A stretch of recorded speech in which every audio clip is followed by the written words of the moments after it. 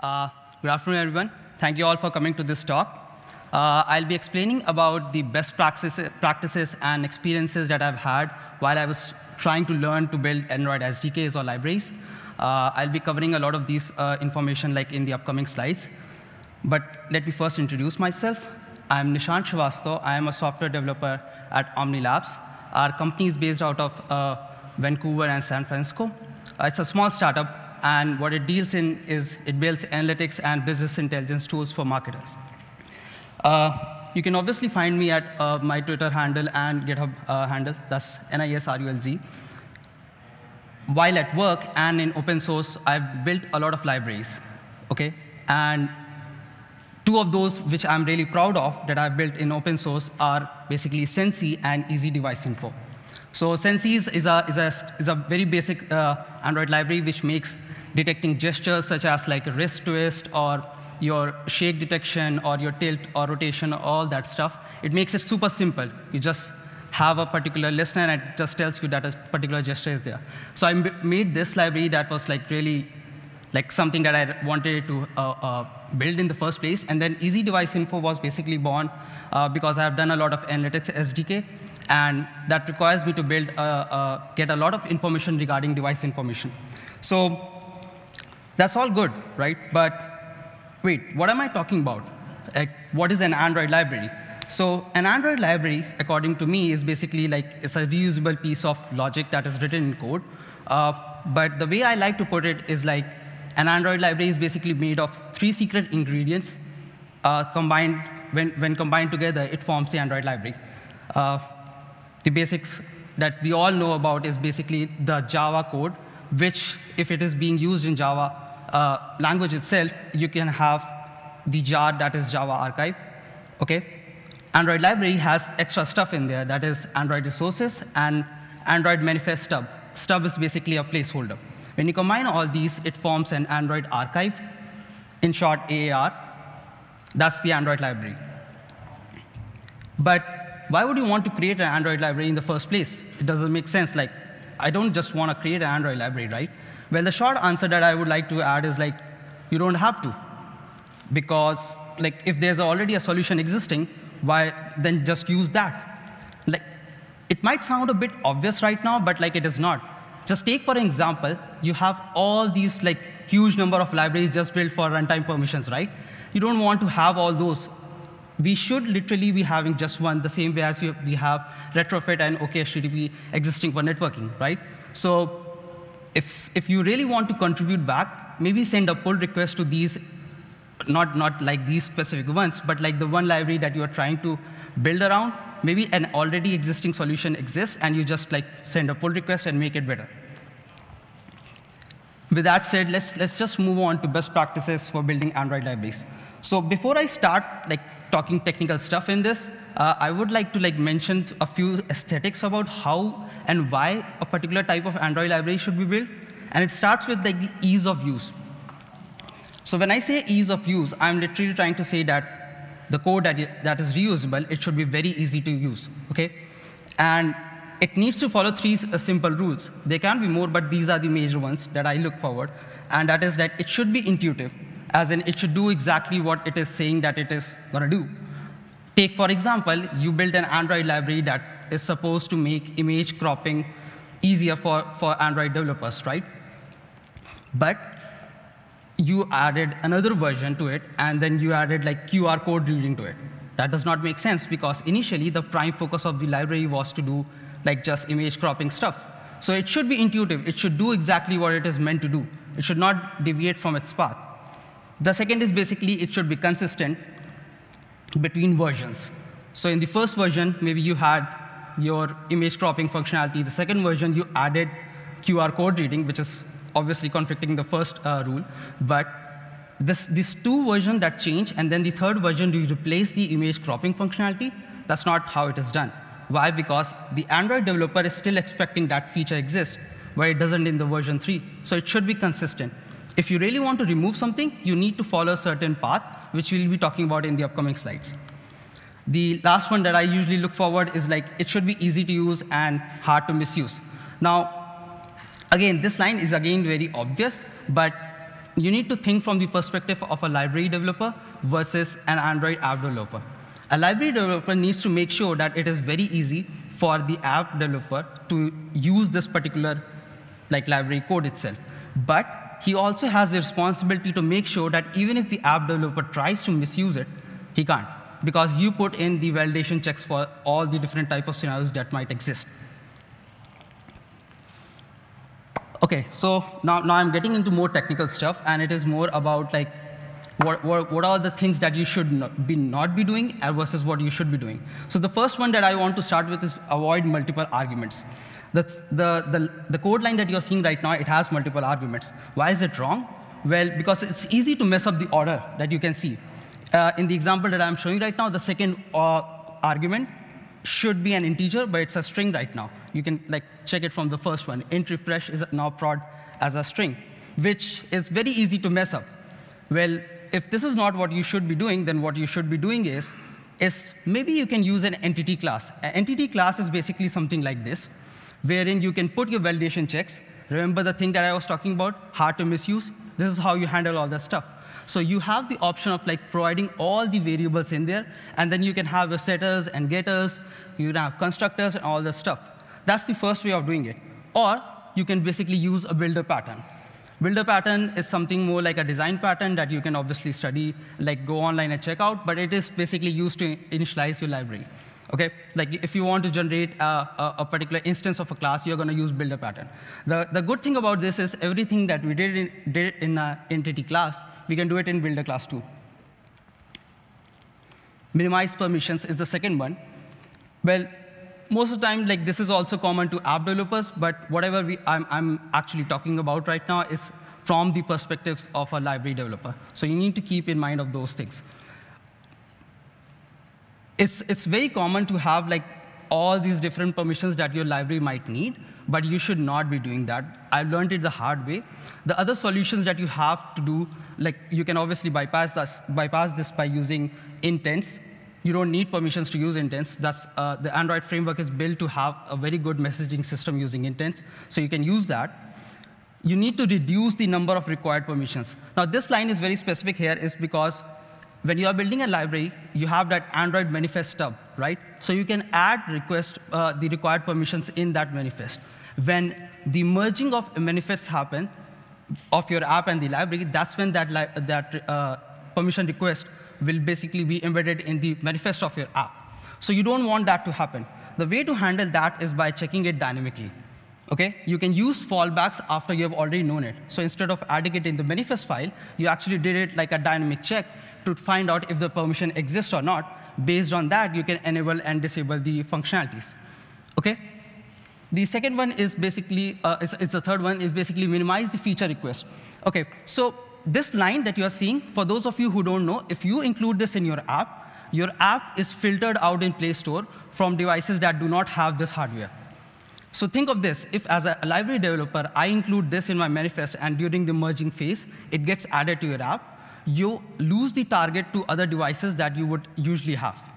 So we don't want this to go in your app's manifest either. So what's the solution? Well, the solution is to do, again, dynamic checking, where we can use Package Manager to check for the system feature. Does it exist or not? If it does, obviously go forward with whatever functionality that you have implemented. If it doesn't, then either use a fallback or maybe disable the functionality altogether.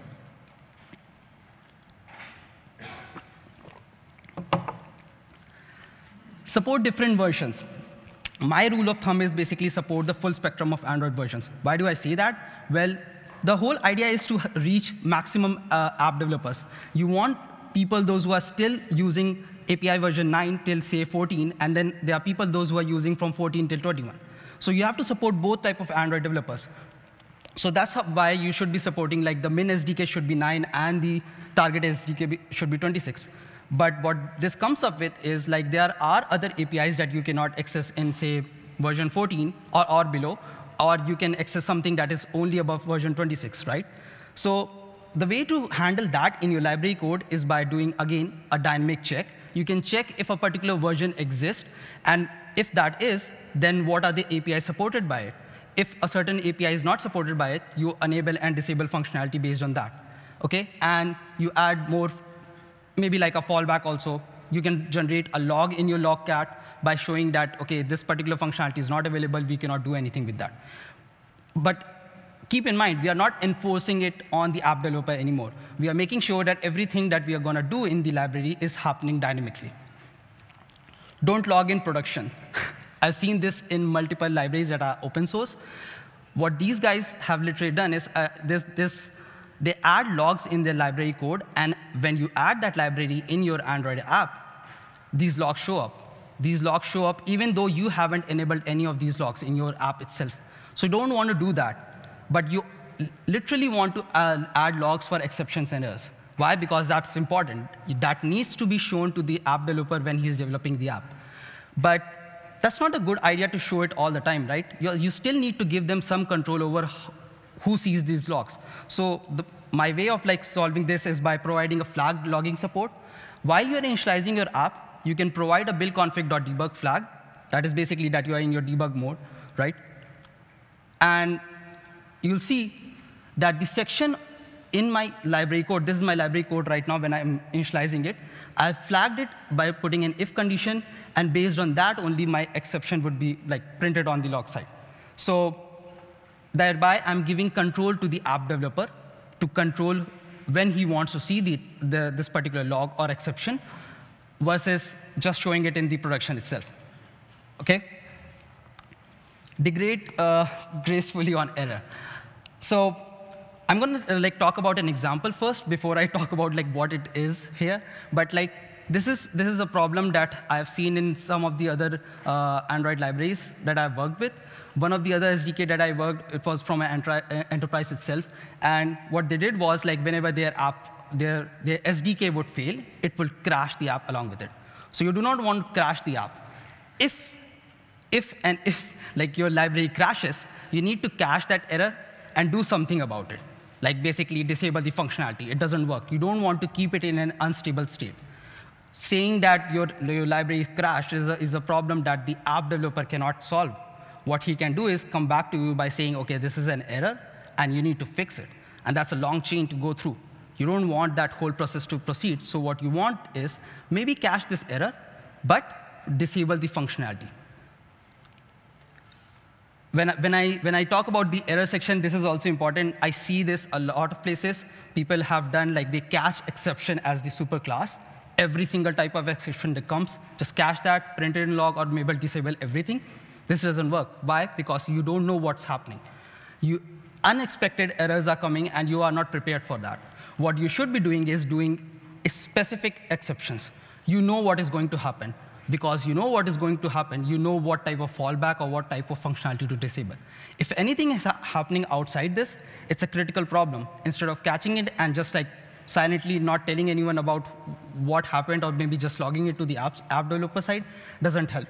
So you need to be specific as to what kind of exception that you are passing or you are catching, actually. Handle poor network conditions. Now, this is synonymous to people, those who develop apps also. But the perspective is different here. The example that I will take is the first one that I took, the image cropping library. So say, for example, you have an image cropping library, and it downloads a configuration over network, right? It does that as soon as your app initializes. Now, what is going to happen is when you start developing it, you will see that the configuration files download instantly because you're in a place where the network condition is good, and it works. And you ship the library. A lot of developers are using it. But what happens is that you need to acknowledge that unreliable network also exists. There are countries that do not have enough bandwidth or good internet conditions, right? So in those cases, what is going to usually happen is that the configuration file doesn't download, and your library never initializes. It goes into unstable state. It crashes, probably takes the app down too. So the foremost thing to understand is that you need to acknowledge that the unreliable network conditions exist. Based on that, you need to make some different changes in your code so that you understand that sometimes the configuration is not going to be available. A default solution, you can provide standard default configurations to make use of to initialize your library. That could be a good solution. The other solutions basically include by batching network calls or prefetching data ahead of time and using better data structures such as flat buffers. So all these three things that I'm talking about, batching network calls, prefetch data ahead of time, or use better data structures such as flat buffers, they all pertain to one specific thing, is that your library should be doing least impact to the app itself. When a library is included in an app, then if you are doing batch network calls, you are using less radio, so less battery. If you're prefetching data ahead of time, you already have the information, so you don't have to make multiple calls. If you are basically using better data structure, the data that is passing over the network as well as what's being used on your device in memory, it is an efficient way of accessing the memory itself. So all these things are important as a library developer because you are trying to push forward the least impact to the app. If someone is including my library, and I start making a lot of network calls, the app developer never coded this functionality in place. And the battery that is being consumed shows up in his app, not in my library. So it's really important as to the things that we are trying to do versus what comes up in the app itself. This is fairly new. So implementation, API versus compile. Most of the stuff that you have been doing up till Gradle 4.0 was compile, and it didn't allow you to do a lot of things. It's like standard compile and the dependency name. What Gradle 4.0 onwards they introduced was they deprecated compile, and they said there are two keywords now for build.gradle file to include dependency. It's implementation and API. Implementation is, think of it, if a library module uses implementation to include a library, another dependency, then it is only available to the library module. It is not going to be available to the app module. But if I was to use an API version of this keyword to include a dependency, this particular dependency would be available to the app module too. So it's just about the scope of where the classes are available. Require minimum dependencies. So I say this, and you can use this particular plugin. I use this a lot to keep track of what is the method count, because method counts, right? So basically, every single time that you add a dependency, you are adding extra methods to your own library too, okay?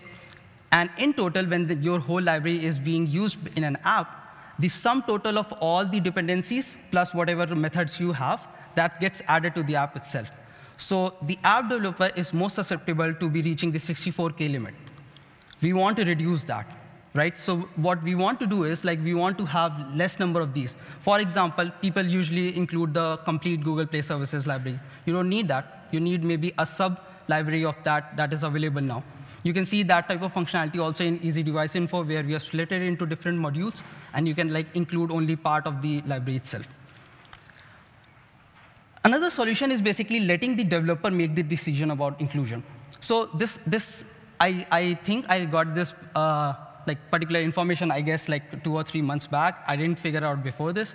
But the whole point is every single time you add an implementation API or compile statement to your library by adding a dependency, what you are actually doing is you are asking the compiler to compile the library and the dependencies along with it.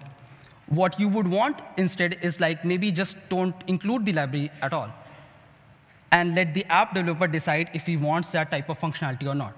So the way to do that is basically by using provided or compile only. Provided is now deprecated with the new Gradle 2.12 onwards.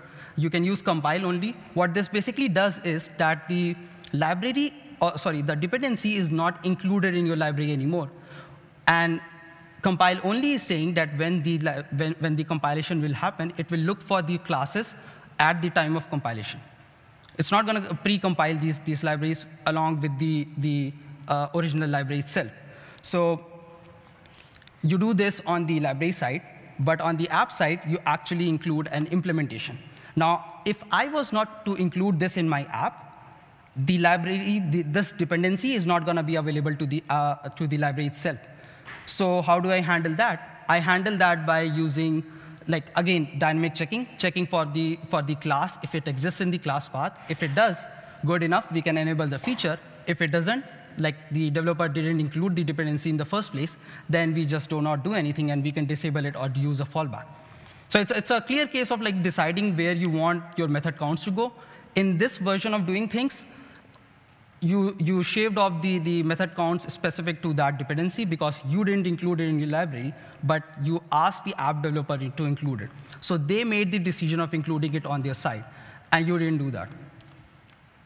Lifecycle architecture components. So this is fairly new. Everyone talks about like this lifecycle architecture component regards to app development. They talk about how to architect your app and everything, but no one talks about the lifecycle architecture components with respect to libraries. A good thing that it brought with it is like now library developers can look for what a particular lifecycle event is going on in the activity itself, and it allows us to trigger a lot of functions based on that. Earlier, we couldn't do that. What we had to do was put it in our README as to ask the app developer to include a function in onDestroy, onPause, onResume, and they'll have to go and write these functions. But what lifecycle architecture component allows us to do now is like we can ask a specific function to get triggered at a specific point in lifecycle itself. So you can see right now we have execute function on create, where I've like added annotation on top, and then there's a cleanup function because I don't want to leak memory here. So I have one that is going to run on destroy. The way I implemented this is by implementing the lifecycle observer class. It's available like in the architecture component dependencies itself. And the way that you do it on the activity side is by extending it from lifecycle activities and then adding it as an observer and removing it as an observer. That's it. Any other lifecycle events, when they occur, what function needs to get called is decided on your side, and it is not offloaded to the app developer anymore. It's all being handled by the library developer, and they make the best choices as to where this should be called. This is a good one. So do not hog the startup. So it's all cool. It's nice that you build an awesome library. Everything works. But it's not good if you are going to eat up all the startup time trying to initialize your library. The example that I gave, where you make a network call to get the configuration file, as soon as the app is starting up, if you try to do that instantly, that's not a good thing to do, because maybe the UI is not going to be like good enough to see that. It's going to be jittery, plus maybe like the app just stops responding. You don't want that to happen. An app developer, whenever they see that after adding a library, this happens, they'll just remove it. So even though your library is awesome, it does a lot of things, it doesn't have any bugs, you wrote a lot of tests and everything, the first impression it gave was so bad that the app developer just switched it over with a different library. So you don't want to do that. What you want actually to do is do a lazy initialization. Better still, initialize it at the time like when a particular feature is demanded. Right? On-demand initialization is something that you can try doing. Remove functionality gracefully. This is important because no one does this. Every single person that I've seen, like for not talking about the star Android developers who build libraries, but like the general ones who are building libraries nowadays, like the beginners who are doing that, whenever they are trying to remove a public API from their like library itself, they just delete it. So it exists in version 1.0, it doesn't exist in version 1.2 anymore.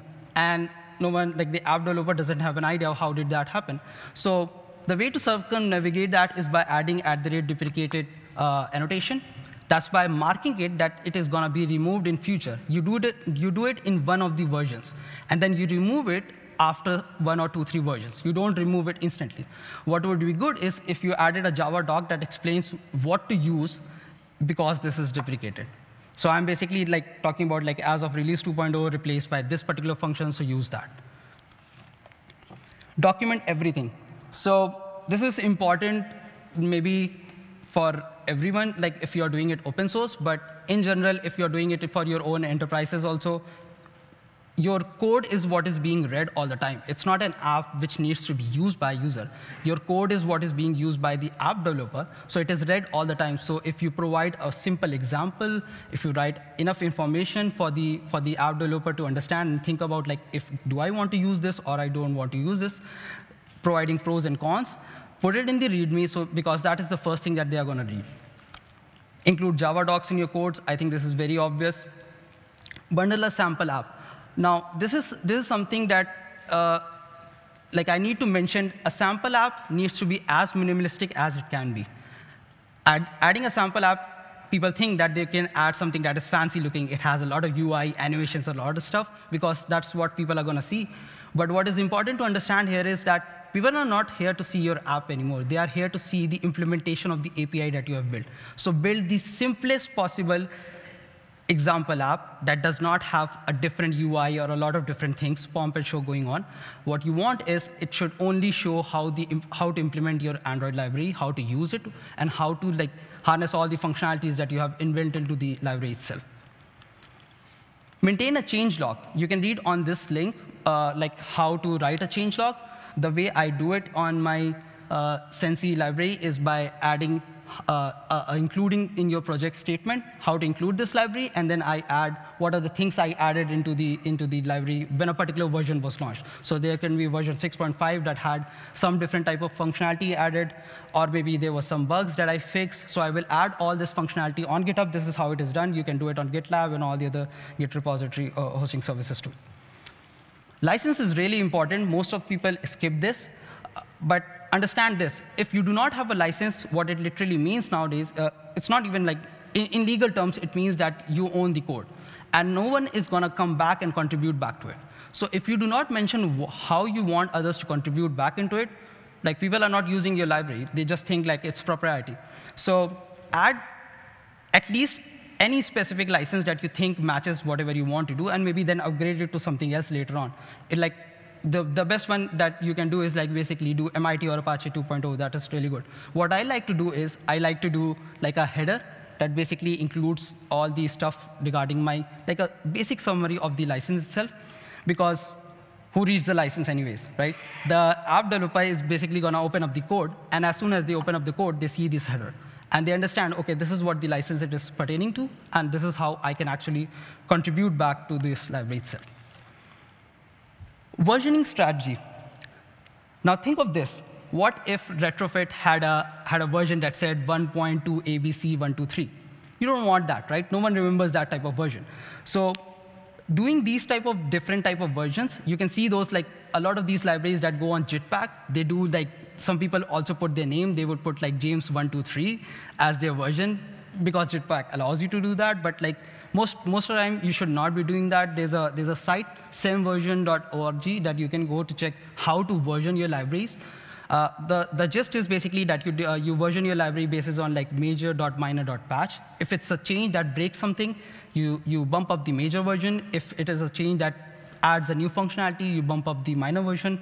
If you did something very a small bug fix but did not change the public API at all, just bump up the patch version. And it's a simple rule. It's not something that is hard to understand. So most people should be following this. They don't, but I hope most people would do that after my talk. Versioning strategy, again, so that's the versioning that I explained is most about how you should version in the first place, what should be the version of the name. But then what if you wanted to support two different versions of your same library? Say Sensi existed, the library that I built, it existed at version 1.0, it did something, and then Sensi 2.0 came out, and it did something else. Now, there's a huge chunk of Android developers who are already using this Sensi version 1.0, and then I come up to Sensi version 2.0. I have two options too. The first one is basically ask everyone to upgrade to 2.0, which is not easy to do because most people would not go back and write more code, right? So that's not how it works. The second version is basically by changing the group ID, I can release both these versions the same way as RxJava does it. So you can see io.reactivex is same, but their next group ID is changed. RxJava to RxJava is now RxJava 2. At this particular point in time, they have released both these versions, and they can push more updates to the version 1 itself and to 2 at the same time. They definitely have given a timeline to kill version 1. So that's how you should be killing out your version. But it says that at the same time, you can use whichever version you want. And they both get their own bug fixes in time. ProGuard. So most people actually don't know about this. I've seen, I've talked to other Android developers, but you can add those particular ProGuard rules in the library itself. Most people just don't do that. And the way to do that is by adding consumer ProGuard files line in your library build.gradle. You just create another file, consumer.ProGuard.rules.pro, add your configurations in there, and you just add this line. And when you compile and when you try to have your AR generated, that's when this ProGuard file will already be in there. When an app developer uses it and they enable the ProGuard, this configuration is used for your library. But then I read this, okay? And this is by the great Jake Wharton. So basically, he says library providing pro-guard rules is almost always a bad idea. They wind up being overly keepy and defensive so that things just work. And it made me think that he's actually right.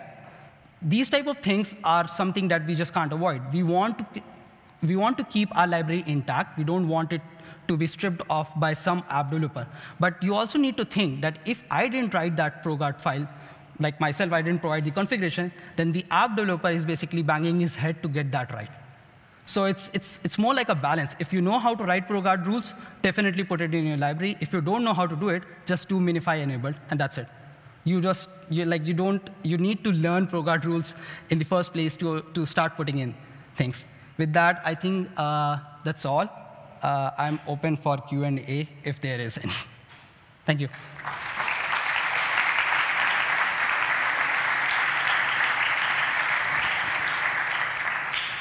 Thank you, thank you. Do we have any questions? Yes, please come to the microphone. Oh, wait. It's a little hard. It's not too comfortable. It's okay, it's okay. I turned it. Better that way? Yeah. I have a question about dependency. So say my library needs retrofit to talk to the network. Yeah. And I'm worried that if someone is using my library and they want to use a different version of retrofit, like how do I make sure that my library will still work? Like, do I include retrofit? Do I use the Yeah. So this is related to the slide that I was talking about. You can actually add a compile-only version where it will be added during the compile time. So it's not included in your library anymore, but it definitely says that there's a reference existing for retrofit, and you are looking for that in the application side that someone needs to include that line. So if that particular line is not included, the check that you're doing on your library side is basically checking on the class part that a class exists or not. If retrofit doesn't exist there, then that line was not included in the app in the first place. And you can definitely fall back at that point. So basically, I will have to have code that uses retrofit and fall back to use just like Android framework. So that's pretty painful.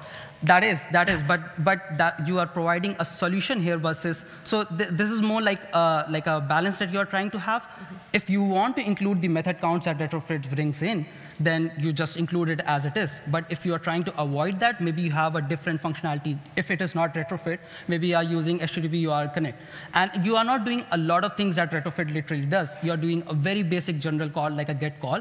At that point, you just don't need that, right? You can just have it as a compile only. If that functionality isn't provided by the app developer in the first place, then you are using something else. Okay, well, I'll ask you more later. Okay. Okay. Yeah, I have more questions, but I'll let other people ask first. Yeah. Thank you. Hello, thanks for the talk. Yep. I had a question regarding the sample apps.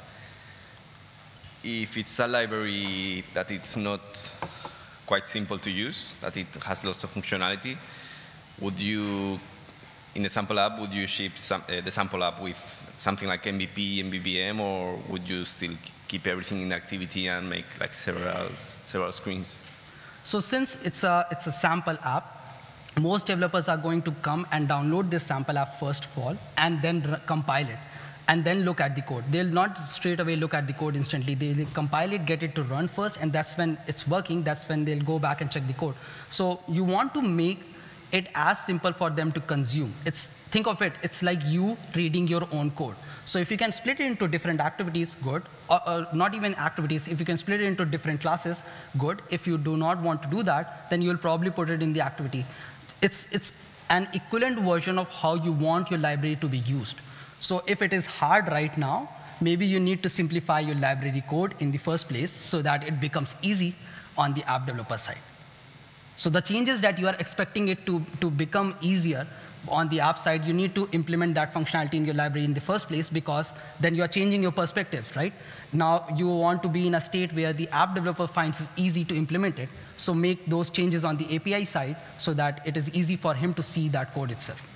But my question was more related if it's a library that requires UI to show it in the sample app. Okay. would you divide it? Would you use like MVP, for example, to divide the logic from the view, or would that be a bad thing because maybe the user that is using the library won't know about MVP, for example? I would not use MVP and other architecture because now your library is basically, it's an API for simplifying the user interface, right? It's probably providing some sort of like a resources file, an XML file, and everything. When you include that functionality and you are trying to show it in an activity, I'll just use it as it is in the activity. As soon as you add MVP and other architecture component and other stuff around it, you're adding more like complexity to that sample app. You are obviously making the sample app much better in performance, but that's not the whole idea of the sample app. The idea is to implement, show the implementation of the library. Okay, thank you. Thank you. Okay, Nishant, thank you for sharing your insights and your experience with us.